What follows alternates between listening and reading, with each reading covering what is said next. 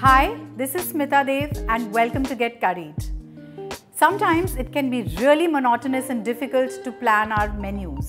And so today I have come up with a combination of recipes to make your meal planning easy.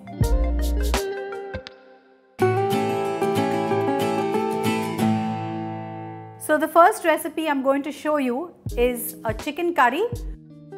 For that, I'm going to heat 2 tablespoons of mustard oil and we're going to smoke this mustard oil. The oil has reached its smoking point and releasing an amazing aroma. Let's add 2 tablespoons of ghee to this. A pinch of asafoetida or hing to this. 3 medium-sized onions which are sliced. Let's saute these onions till they turn to a beautiful golden color. The onions have turned golden. Let's add a heaped tablespoon of ginger paste and a tablespoon of garlic paste. I'm just going to saute this for a minute.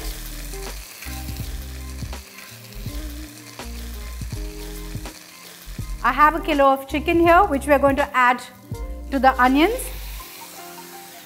Let's quickly add half a teaspoon of turmeric to this. Let's fry this chicken till it turns slightly brown.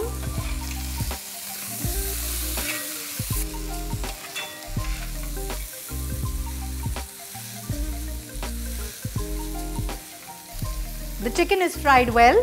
Let's add a tablespoon of coriander powder, a teaspoon of cumin seed powder, 2 tablespoons of red chili powder. I'm just going to quickly fry this.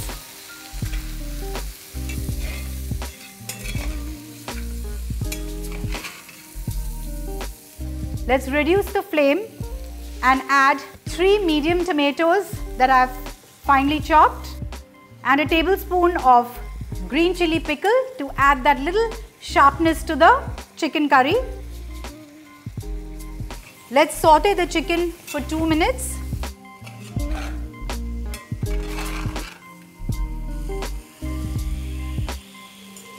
Let's sprinkle the salt and give it one final stir before we cover it and cook it till it's done.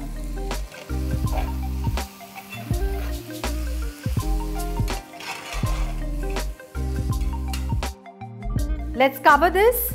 Reduce the flame to a low and cook till it's done. And while this is getting cooked, let's get on with the second recipe, that is the Aloo Tareko, which is a simple stir-fried aloo ki sabzi.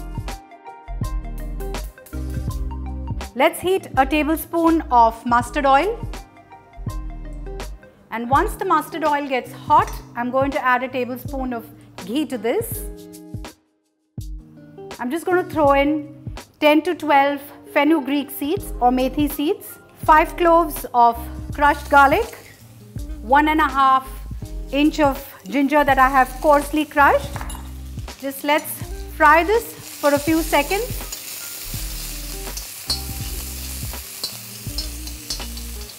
So here I have taken 4 potatoes, large potatoes which I have peeled, and you can slice it to whatever size you want.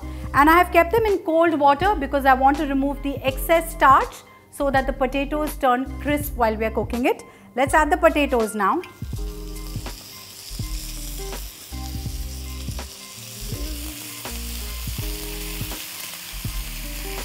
Let's saute these potatoes till they turn crisp.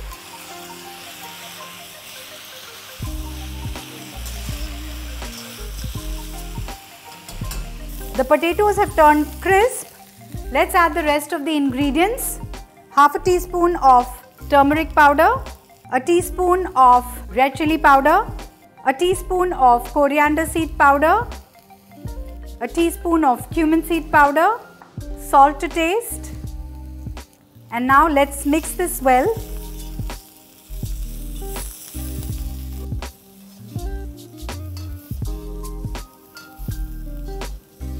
Now let's cover this and cook it for 3 to 4 minutes till the potatoes are done. Don't forget to reduce the flame, we don't want the potatoes to get burnt. Let's take a look at the chicken. What an aroma! It's smelling delicious. The chicken is almost done. So I'm going to sprinkle some garam masala on this. A teaspoon of garam masala. Some freshly chopped coriander. Mix this gently.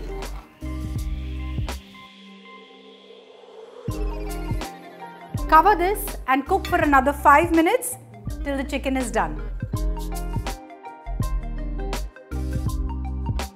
Let's take a look at the chicken.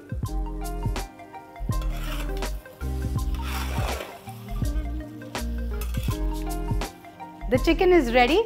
Let's shut the flame. And while the potatoes are getting cooked, we're just going to fix a simple raita. For that, I'm going to take a cup of yogurt. To this, I'm going to add some salt to taste, some spring onions, which I have roughly chopped. Quickly mix this.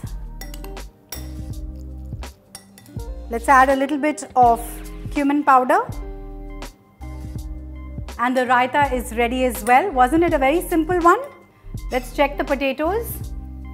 They're cooked. I'm going to add 5 slit green chilies to this. Mix this well. Shut the flame and keep the potatoes aside while I make crisp parathas.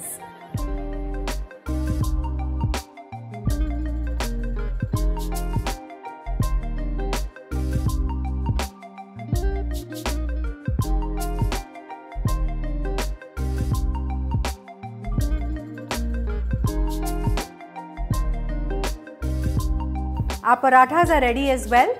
Now let's serve the thali.